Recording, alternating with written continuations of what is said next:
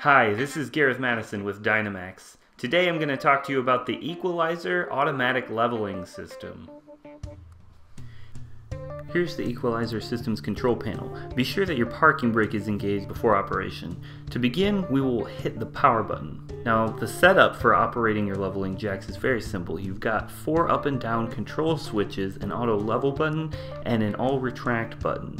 The buttons are all fairly self-explanatory, but one thing I will note is that each of the 4 control switches actually will control 2 of the 4 jacks at a time.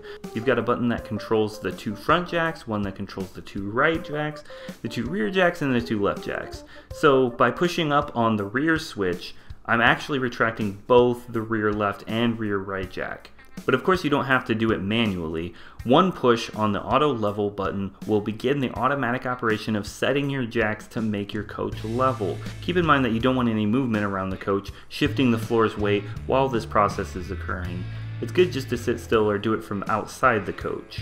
When you're ready to pack up camp, just tap the all retract button and the jacks will retract. There's also a safety function with this system that will automatically retract the jacks if the parking brake is disengaged and the engine is started.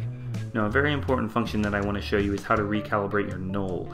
The null point is how we tell the jacks what is level or what you consider to be level. So you see the auto button takes the jacks back to a position that you previously set. For instance, let's say you want to have a slight lean to the driver's side to shed rainwater or condensation.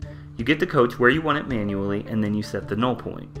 Auto level will take the coach back to the same position each time. I think most of us want level though. So you can level the coach manually or park on a known level surface before setting the null point. While the level is already preset in the factory, operation under low voltage can wipe the null point, causing the auto level to function erratically. So resetting the null point should correct most auto level issues. If auto level is not working but you can still manually operate the jacks, this is likely the cause. So to recalibrate your null, make sure your coach is level, then press and hold the auto level button. Tap the power button while continuing to hold the auto level button. After you start hearing the beeping sound, let go of the auto level button and your null is set. Don't forget to hit the power button once you're done. Thanks for leveling with me, and let me know what other videos you'd like to see that pertain to your Dynamax coach.